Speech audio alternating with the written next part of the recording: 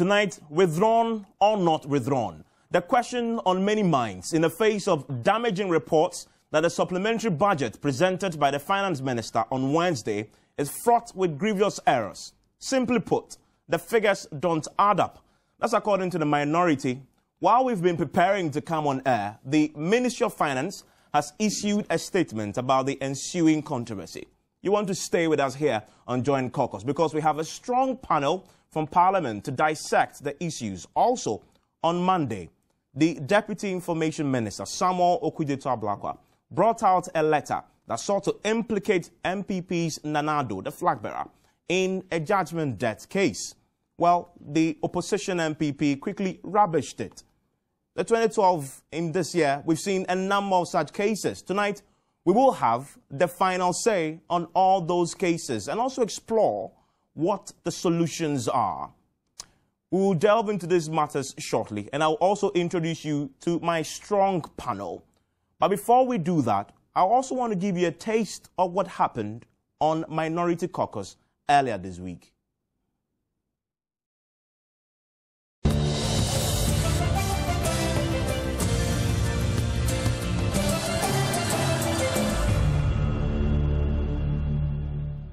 This African Wyoming case. African Automobile Limited. African Wyoming Limited. There was a case in court that African Wyoming has claimed 14 million Ghana cedis. That's 140 billion. Old cities. Old cities. And when the case was about to be, judgment was about to be delivered, these guys went to tell the judge, oh, wait a minute, judge, hey, wait a minute. The day of judgment. The day of judgment, we are prepared to pay the 140 billion cities. Now they forgot. You see, they said, look, we are fools. Why didn't we bring this case home to settle? We are fools. Why didn't we bring? We allowed this case to go to the now we are losing this 14 billion. We are losing this 140 billion. That's what happened. They realize all of a sudden they are losing that 140 billion. Because they have made their calculations that this money too is coming. You see? And they realize the state will win the case. No, why they are raising money for the state? It is not the state winning the case. It is them losing 140 billion. I'm saying that they realized too late that the state was going to win the case and that they will lose the money. Is this not corruption and collusion? This is absolutely correct. It is because of this that J.J. Rawlings is angry with them. J.J. Rawlings is not angry because they have not prosecuted MPP. They have taken 18 cases to court and lost all of them. They go about pleasing themselves that J.J. is saying we have not prosecuted you. No, you have prosecuted us to the best of your ability. But because of tax stealings, that is why J.J. is angry with you. Now, that's what I call the politics of judgment debts. Let's listen to the Majority Caucus. What did they have to say about the many issues that came up this week?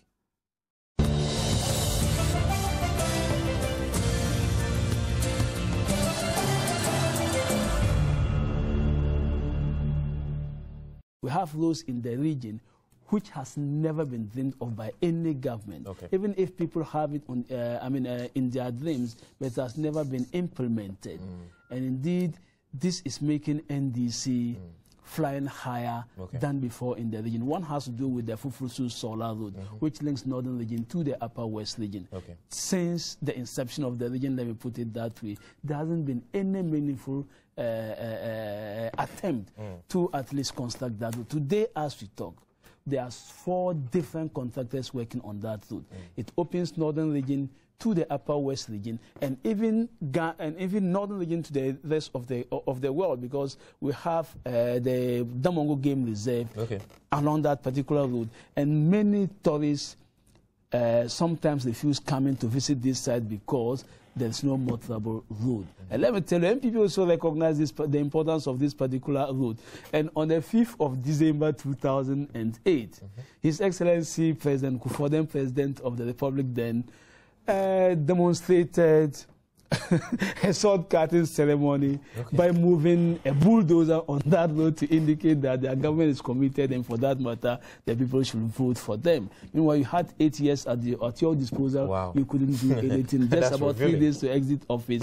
You have gone there to demonstrate that you are committed to the people. They were doing all these things just to sway the votes of the people around the Gonjaland area because of the impact of His Excellency, the Vice President John Dramani Mahama, who was also a candidate, a running mate then.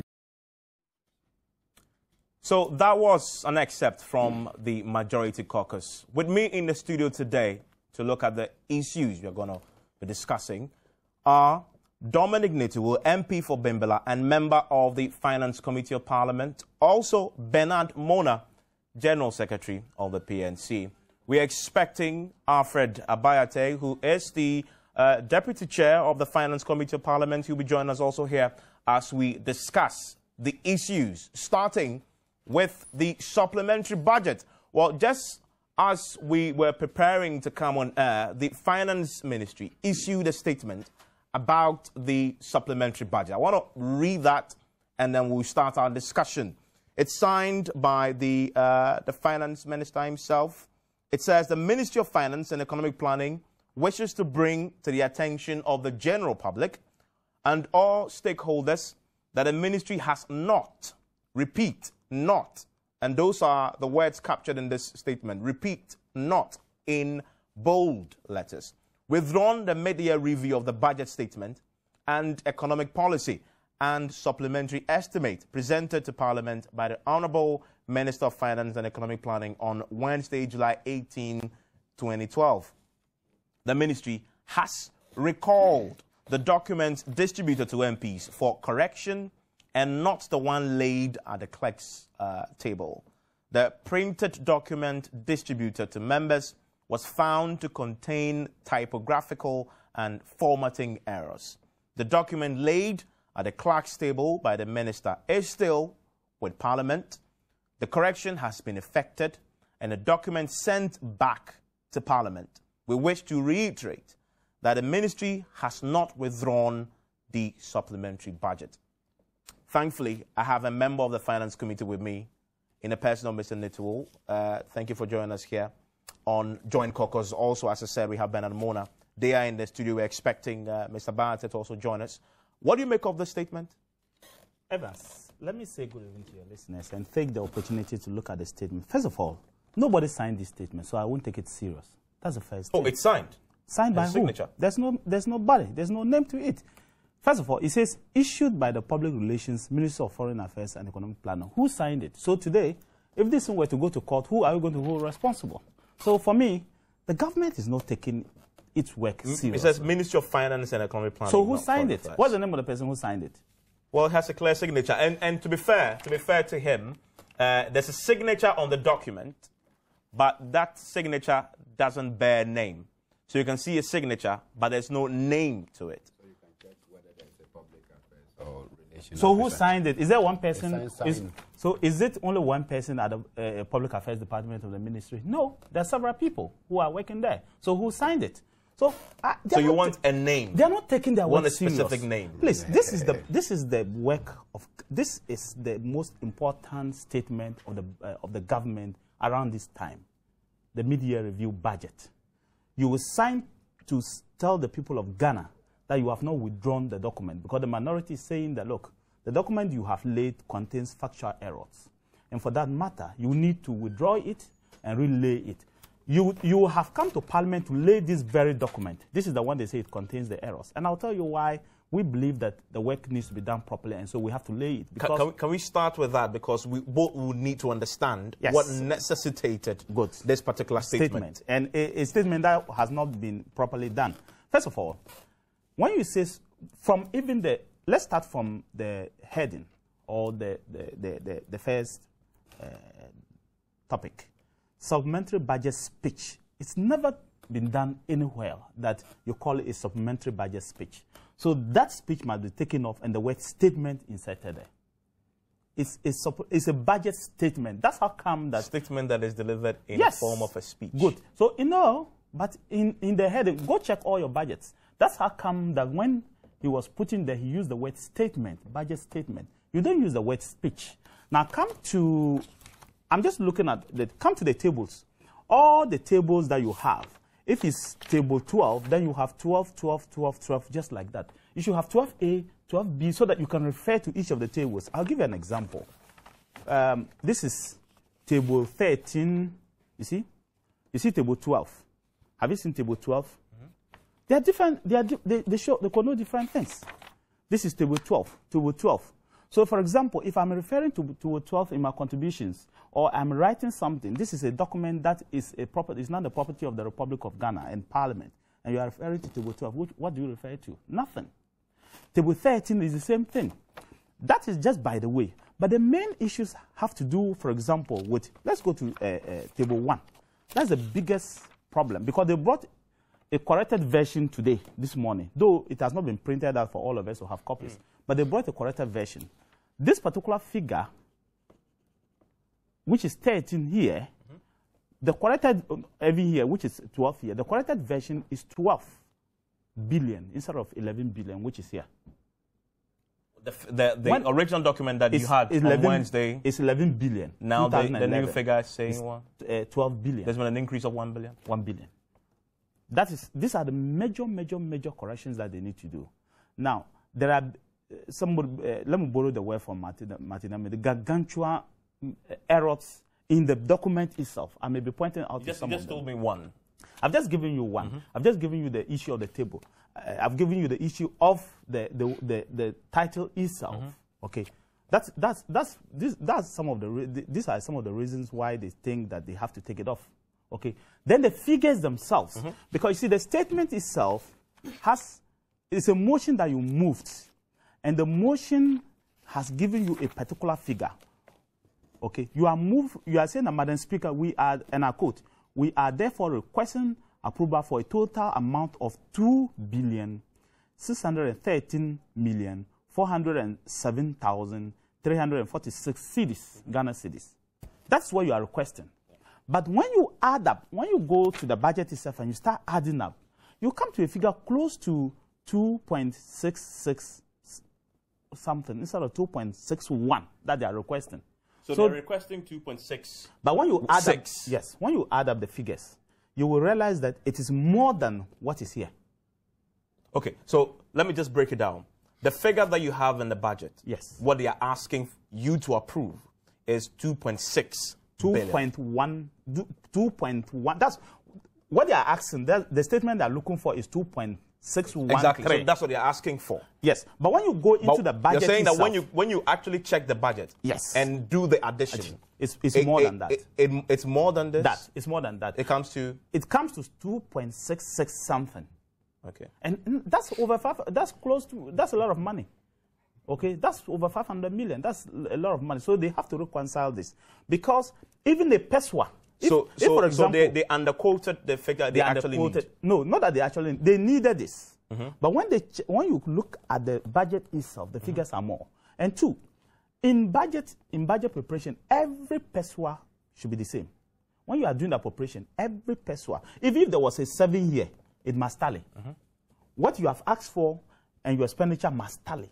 There should not be even a PESWA more. If one is 6 years and the other is 7, no, it must not. So you must ensure that everything tallies. So if you are looking for a budget statement, you say the budget statement is 2,613,470,346. Then every addition and expenditure you must want give you exactly that, not a penny more. Not a penny more, not a PESWA more. But in this case, it's what, 5 million? About more than 5 million, about 500 million, a little bit more. So we are looking at that. We are asking them to bring the real budget, then we can compare and know exactly. Isn't that a genuine error, maybe? We are not saying that, we are not holding them to say that maybe somebody is trying to cheat or something. That's not what we are saying. We are just saying that these are genuine, factual, big errors. And that goes to the core of it. If you are reading a statement and you say, this is what I need, but your expenditure supersedes that, then you must ensure that you table a new statement. Two, you see, when you come to the budget statement itself and you look inside, okay, you will realize that he's put something there. Well, we may be, as finance committee, we may be looking at that. But normally it is not done that way. And so sometimes I wonder why the minister did it that way. For example, I'm looking at the budget build-up so that we can be able to look at it and then get the correct figures that we are looking for. Look, when you come to the budget build-up itself here, and then we are adding, you add the under-recoveries here, you add the other expenditures here, you add all this, the arrears that he has added, you add the weight bill. That's why I told you that when you add all these things, they measure more than that. Then the biggest other problem we are also facing, that you go to table 1. Table 1 is the minister is looking for discrepancy. You see, he's looking for money for, you know, this discrepancy is a balancing act. Okay? You are looking for arrears, you are looking for wages, you are looking for subsidies and discrepancy. So we are getting confused about why the minister will put that in the budget, discrepancy. I cannot give you money. You cannot come to Parliament and say, give me money for discrepancy. That is not done anywhere. So all these major errors are the issues that we say, look, if there are major errors and you have found the wisdom to withdraw this very document, what you have simply said is that there is no document that the Finance Committee is looking at, or Finance Committee is looking at on behalf of Parliament. So if you have withdrawn the very document that you have come to place in front of us, and you are introducing a new one, and what you are introducing, there are changes in it, then you have to come and lay that very document. That's the rule of Parliament. That's how come Madam Speaker agreed with the minority today, that if they have withdrawn the very document that they laid before us, then they will have to come back and lay the new document, because it contains... Does that also mean that the finance minister will have to come and read it again? No, he does not need to come and read the whole budget, but he needs to come and move the motion. It will be advertised on the order paper, and then he will come and move the motion again. This very motion, Madam Speaker, we are therefore requesting that kind of motion. The change figure. It's a motion. They will put a motion there. He would need to move the motion and quote exactly what he's looking for. So what he's looking for and the expenditure must match. So at the end of the day, when we are doing the appropriation, we will look at the expenditure patterns that you have done, and what the finance minister is looking for must match. Income, expenditure must match. I see. Nothing. So that is where we have a problem. So if they claim they haven't withdrawn the budget, they are just being smart. Okay. We'll look at that because... the document has been withdrawn, and I'm surprised. Because we will be joined on the phone by Mr. Bayate, and I'm sure that Bernard is dying to have his say about this developing controversy. We will speak to him, also get a PNC's take on what is happening, because it's our budget. It's a budget that affects your life and affects my life, and we're going to ask some questions about it. Because our discussion has centered so far on a supplementary budget. The minority is pointing out, they claim, some errors, discrepancies in the supplementary budget that was presented on Wednesday. Thankfully, I'm joined online by Mr. Bayate, who is also on that Finance Committee of Parliament. He represents the majority side on that committee. He was supposed to be here, but he's joined us on the phone to answer some questions about the budget and try and help us understand what these discrepancies are exactly. Thank you, sir, for your time here on Joint Caucus. We've just been told by Mr. Nutuo, your colleague on that same committee, that you came asking for 2.6 in excess billion to supplementary budget, basically, to finance your plan for the rest of the year. Now he's saying that that figure doesn't add up, because when you do the additions, you're getting slightly more than that, in excess of 5 million, he says. Where from that discrepancy, sir? Are you on the line, sir? Can you hear me? Hello, could you please speak louder, please? Can you hear me now, sir? Speak louder. Is it better, sir? Hello? Is it better, sir? Can you hear me? I am driving, so I've parked, so I'm listening to you now. Great. Now, the minority says that the supplementary budget you presented on Wednesday has serious discrepancies in them. The amount of money you've gone to ask, they are saying that when they do the tally, the figure that they get is more than what you are asking for, in an excess of 5 million, they are saying. How come we're having this discrepancy in a budget that was presented to Parliament and laid for discussion and debate? Thank you very much. I wish, if the minority is saying this, the best place for you to check your figures before you come on air is to get in touch with the Minister of Finance. Please, I beg to say that wisdom is not the property of one person. Therefore, if, for instance, I have made a presentation and you asking me this question, see something wrong with it. Is it Mr. C? When Mr. C says something, is it a Mr. C one that you have to take on, or the originator of the issue from where you must source the information from? That is what the minority is saying. Why not you contact the Minister of Finance for him to tell you that my figure is right or my figure is wrong? Can I share some? I don't take instruction or anything from Dr. Koto. Can I share? I said, what the you asked me, can I please finish before you come in? Okay. Please proceed, because I have to share some information with you. That is what you have to take. The Minister of Finance, when he presented his statement, the second paragraph, he said it is an abridged version. However, he is urging the Hazard Department to capture the whole statement as read. I want to find out from Dr. Koto, when he was Minister of State, when was the time that he has made a presentation of budget by Honorable, when he was Minister of State or Deputy Minister? Has he ever made a statement, read the budget, and read the tables and the indices at the end? Have they ever done that? Those things are part of the main budget that when we are working, we use. So if today they want Dr. Dufour to read all the indices at the back and the appendices, then they must say so. I want to clarify. Are you saying that what was presented on Wednesday was not the final copy? Oh, you didn't hear what I said? Don't put words in my mouth, please.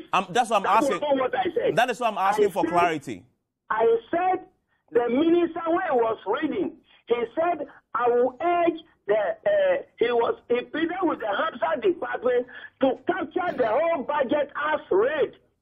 Therefore, the Hazard Department, when they are printing the budget statement, they will bring every figure, everything there. That is why I'm asking whether that when he was, the Minister of State, have they ever read the budget and read the appendices and the indices behind? Have they ever done it? It is captured by the Hazard. Why is it that when Dr. Dufour has that should be captured, they have a problem with it? Why are they shifting the goalposts?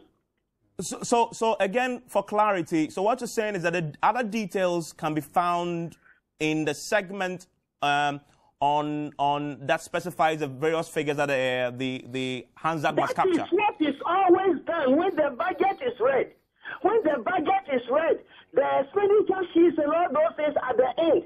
Then this is where we have revenue, where it's coming from and those things and the statutory payments and all those things. They are at the end. Nowhere have any minister read those figures. But when the Hazard is capturing, because it captures everything. I don't know why our brethren are having a problem. Is the country their property? Mr. Bayate, I just quickly want to ask this, though, because you're talking about the appendix, but what you're referring to is in respect of the amount you asked, the total amount of money you asked to finance your program for the rest of the year, which is captured in the main document. The Minister of Finance placed before Parliament asking for an appropriated figure of about 2.6 billion Ghana cedis as supplementary estimates.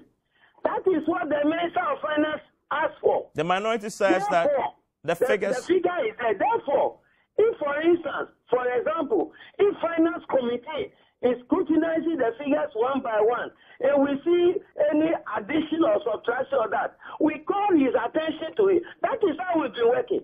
Has he, Dr. Koto, forgotten that they have presented budget and we saw figures not agreeing before? He's forgotten. At least I've been on the Finance Committee from 2005. Has he forgotten? Can I share with you quickly what I wanted to share with you earlier? Because the Finance Ministry has issued a statement about this, and I want to quote briefly for me, because you asked that we check with the finance ministry first. I want to quickly read the finance ministry statement to you. He says that the ministry has recalled the documents distributed to MPs for correction and not the one laid at the clerk's table. That is an admission. That is an admission that there are mistakes and errors in the document, isn't it? The studio in which you are. Sometimes when you are saying so, you are going to say this, you say this. Hasn't it ever happened? So if I have made a presentation and I've realized that I should use the word A and I use B, therefore I call your attention to it and correct it. Are you the one who has corrected the thing, or me who generated the thing who has corrected it? We are in Ghana, and we know what is happening. Human beings are mistaken. We do make mistakes. Get a picture of what I'm saying. The point they are holding on, I think they have nothing to do. If they have nothing to do, they should go and sleep. So how do you respond to those who say that a more thorough job should be done by the finance ministry, regardless of who is in power, really, before the budget is brought to Parliament and presented to the people of Ghana? In our language, we are in a country where we are captured. Don't use that word. That they must do that. Do you know Dr. Dufour, he can bring you forth. We have respect for our land and our elders. Sometimes when we are using words, we must use the words correctly. Please. So you find nothing wrong at all with the issues of error and corrections in there? Please, do not put words in my mouth.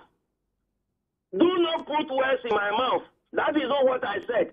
Don't put words in my mouth. Quick question then. What's the way forward here? Because we are told that the documents have been recalled. The way forward is that I have made, the ministry has made a presentation. They've realized a mistake in it or a fault in it. They have withdrawn it and relayed this. Find out from those who are making the noise that when they make a statement on the floor of the house and it is so good and they are asked to withdraw. When they withdraw, whether it reflects in the Hansard, why not they take the parliamentary behavior into their daily lives? They've forgotten the day they present sheets of papers as bills and documents or financial documents. They've forgotten.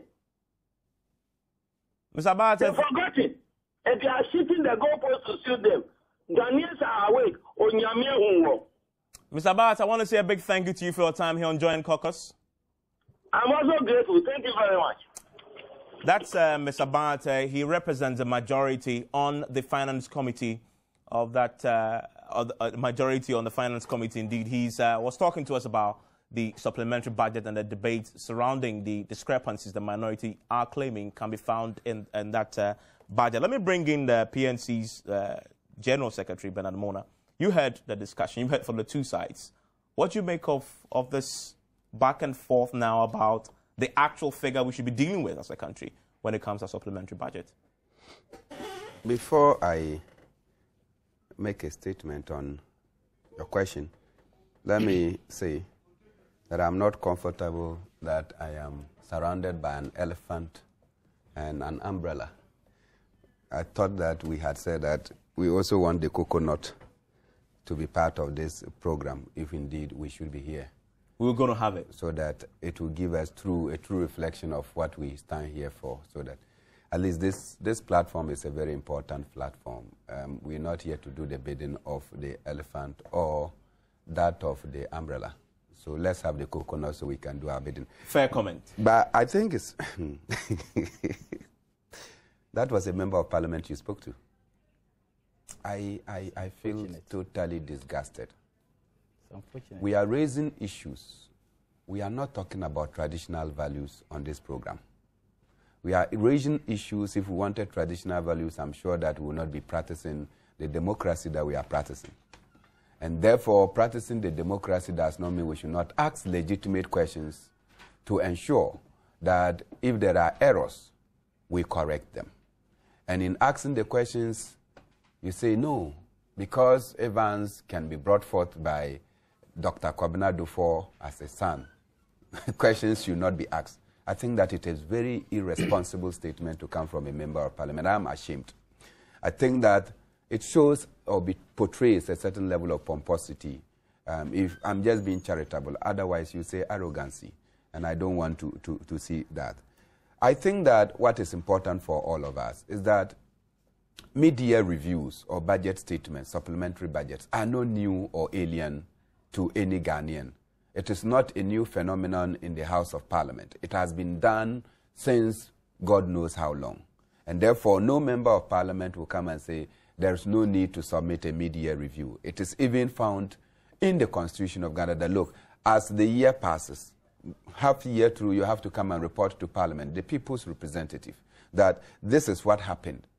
How much we said we were going to do, how are we on course, whether we are deviating from it, what steps are we taking to ensure that we come back on course. It is important for the people to know so that they can report back to their constituents how far government is doing and whether the government is on course or is not on course. So I agree that by that constitutional requirement, the Minister of Finance necessarily had to be in Parliament to do a mid-year review and also, in most cases, request. The request that we have seen over the years, and if you see all the budget statements starting from Osafo Mafu to current, what they tell us is that it's because by the time they presented the budget for the year and the review, they will present it in the following year. For instance, 2012 budget was presented in November 2011. What it means is that the last 3 months were not captured.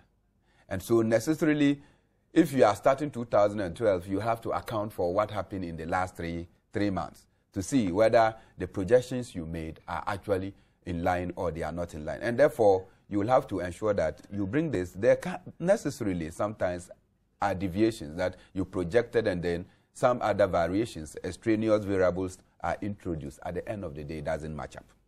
That at this particular time, we are requesting for additional money to be able to meet and retire floats. We will be able to capture because we did not foresee that we'll be phasing out the old system of salaries within the public sector. And then for the single spine salary structure has consumed so much of government revenue, and therefore you need to find ways of ensuring that those who are on the single spine structure are actually supported so that they are not in arrears. And indeed, we already have some arrears. So I think that there is some legitimacy in these requests that they have made. I am not aware of any, but if these are the things, every Ghanaian knows that why the single spine salary structure has imposed an additional burden on government, additional expenditure, and that must be sustained. The government cannot start spending money on it without seeking the approval of Parliament. So I grant that.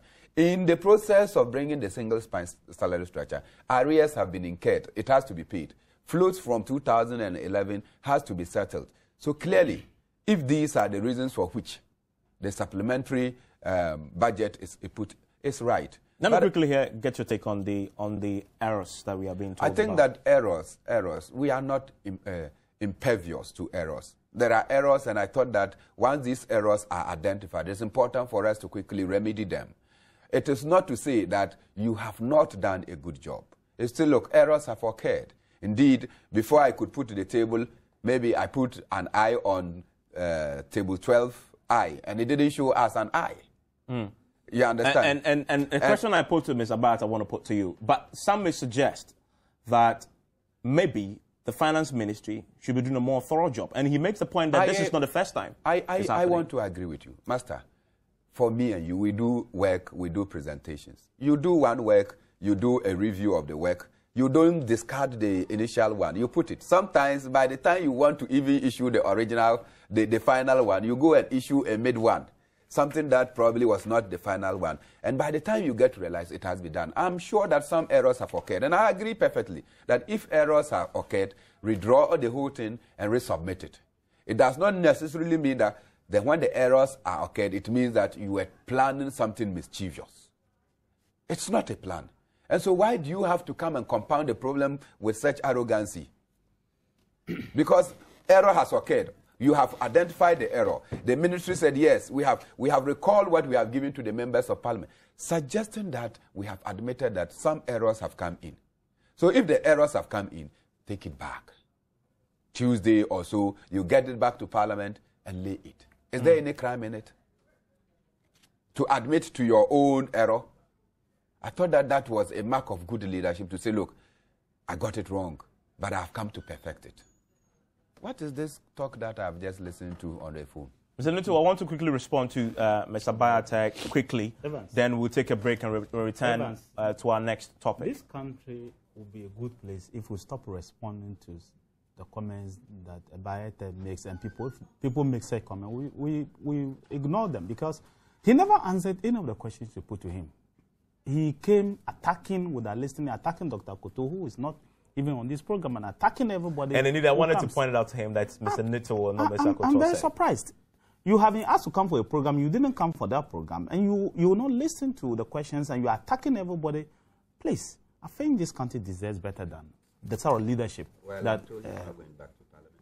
Yes, he's not. He lost his primaries. But I'm just saying this country deserves... But maybe he was talking about Koto because he's your finance spokesperson. Yes, I do. I know. It's because we discussed it and we asked Akoto to raise it in Parliament. So his mind is what... He's talking about what happened in Parliament. But I'm just saying that, listen, we on the minority are saying that if you found it necessary to withdraw the whole document and take it back and reprint it and correct all the mistakes, it was this document you tabled in front of Parliament and said distribute it to all members of Parliament. If you've done corrections, and some of them are money corrections, okay? If this correction had not been identified, there would have been an excess of close to over 5 million. Well, but if you fail to identify the errors, we, the people, will hold all the members of Parliament accountable. Let me say this. Because that is why you debated and scrutinized in the first place. I'm just saying that. All finance ministers have made one error or the other.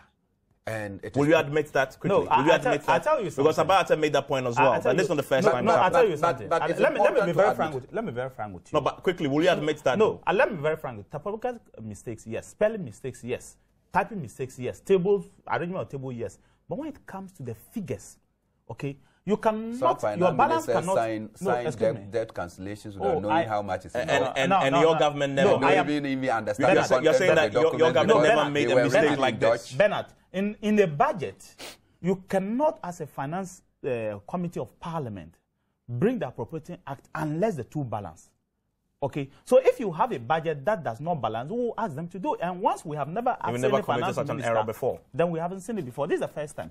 If we hadn't identified this mistake, it would not have balanced, and we would have asked them to come back and do it. Well, my humble submission is that it's your job to identify the mistakes, because it's particularly the minority. They have a more important duty to scrutinize whatever government presents. After all, members of the majority are also in the executive, so scrutiny is not for them; it's for you largely. I hear, but Bernard, let me say something quickly in 30 seconds because we have to wrap up. 1 second. The mistakes of this government on major issues are becoming too many. If we list them, you will not also survive. Oh, but it's true. They are becoming too many. Let's not leave them. They are becoming. On that note, we'll take a short break. We'll be right back. We'll open the phone lines. You can join the discussion. After all, it's your money. Let's have that big discussion here on Joint Caucus.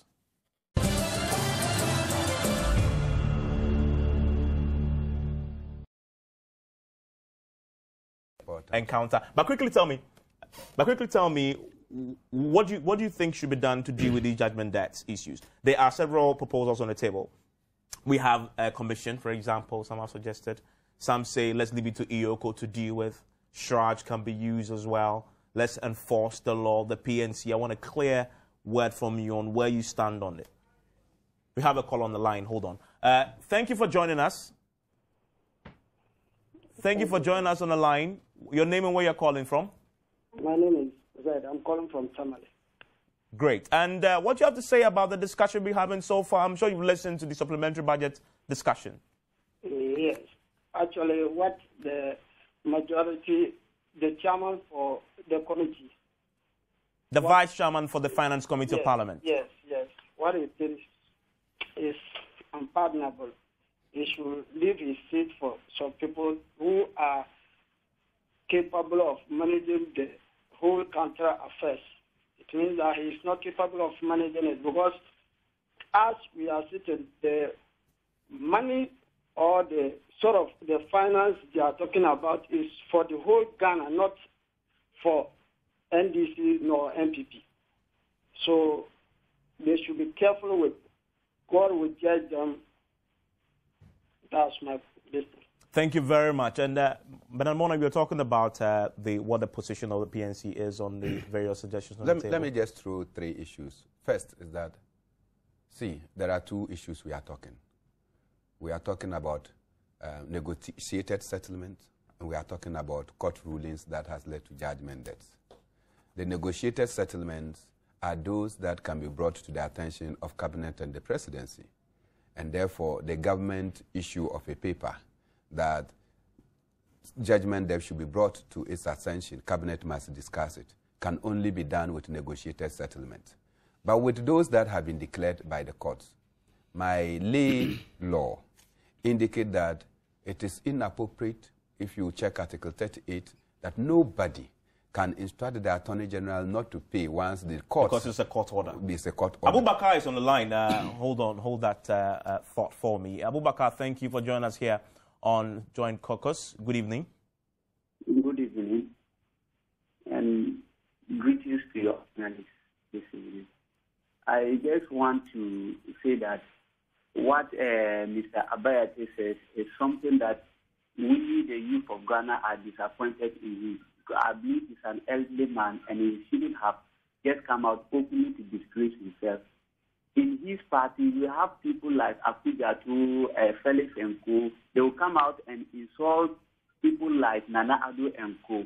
Age-wise, they cannot compare. So if you stop making those remarks, we are serious here.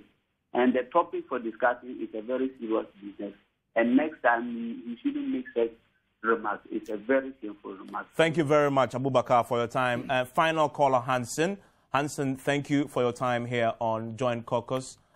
Make it in 60 seconds if you can. Yeah.